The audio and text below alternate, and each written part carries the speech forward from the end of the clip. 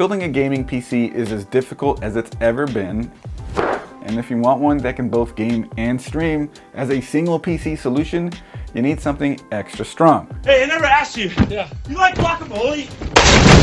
Ah! Today, I'm building a PC strong enough to do both. My name is Chris, this is Coalition Gaming, and today I'll be your stream and computer technician. In my opinion, the holy grail of streaming is being able to do everything possible via a single PC. Sure, this can cause uptime problems in case of random OBS crashes. Putting that aside, the simplicity of a single PC stream setup is hard to beat. For that, you need lots of cores, a good GPU, lots of RAM, and lots of patience.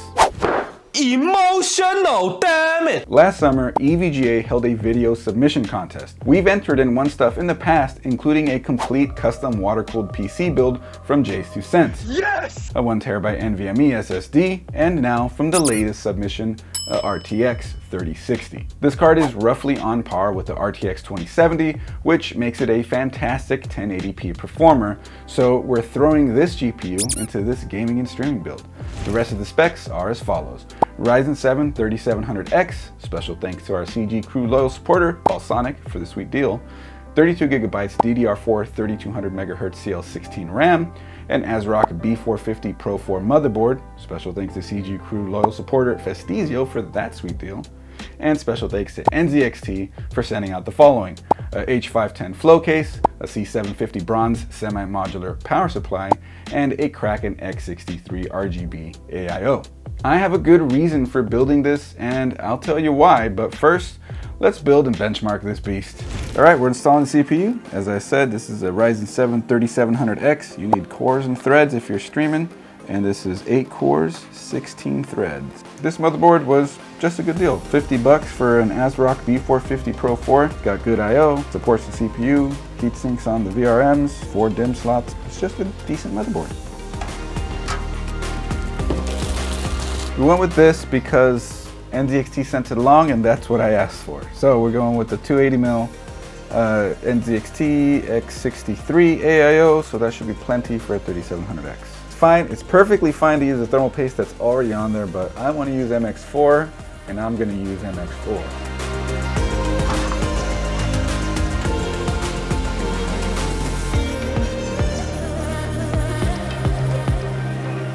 Special thanks to Asia Horse as well for sending over these PSU extensions and this 5-pack of RGB fans. But we're only going to use 2. However, I'll leave a link down in the description below because it's a pretty good value for what you get. You get 5 RGB fans and a little controller box for them. So it's a lot easier to wire manage because that controller box, everything just goes to that instead of having to deal with all the different RGB cables. So let's throw them in.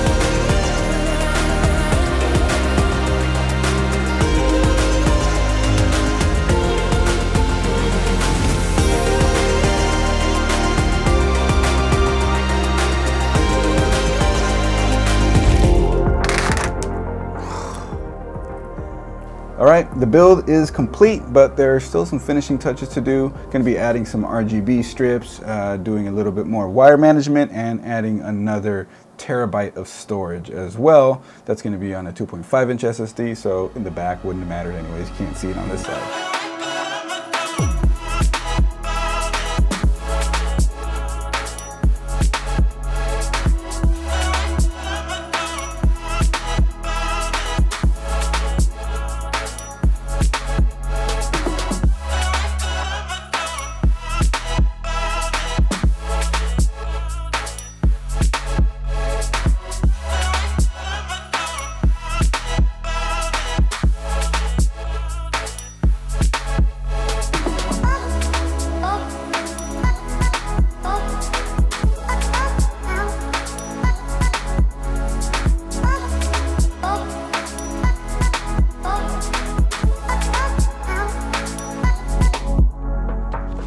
Overall, I think it came out really nice. I do kind of wish that I got the PSU extensions to match the white tubes of the NZXT cooler here, but once this is all closed up and the RGB lights are shining, it'll probably be a little less noticeable.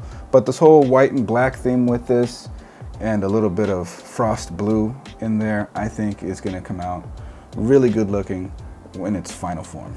So several years ago, I built a PC for my brother, who on Twitch goes by the name Zalman, so go follow. The build is right here on this channel as well.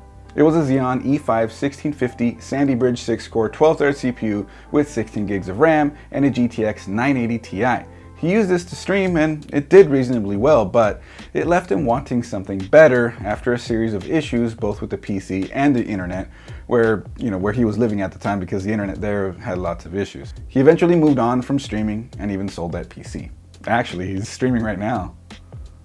Sometime later, he wanted back in, but surprise, surprise, pandemic and GPU apocalypse. He scored a gaming laptop still though, which has a RTX 2060 and an i7 9750H with 32 gigs of RAM. I helped him get back up and running for streaming, shout out to Turing Nvenc, and he was off to the races. But he had a lot of trouble getting going again since the laptop introduced some power management related quirks that would occasionally cause issues with OBS and some games. That stuff is mostly sorted now at least. However, a thermal and power limited RTX 2060 mobile probably gets beat by the 980 Ti he used to have. So when gaming and streaming, performance in games like Call of Duty Warzone would hang out around the 40 to 60 FPS range at 1080p. It's not bad, but it's not the greatest.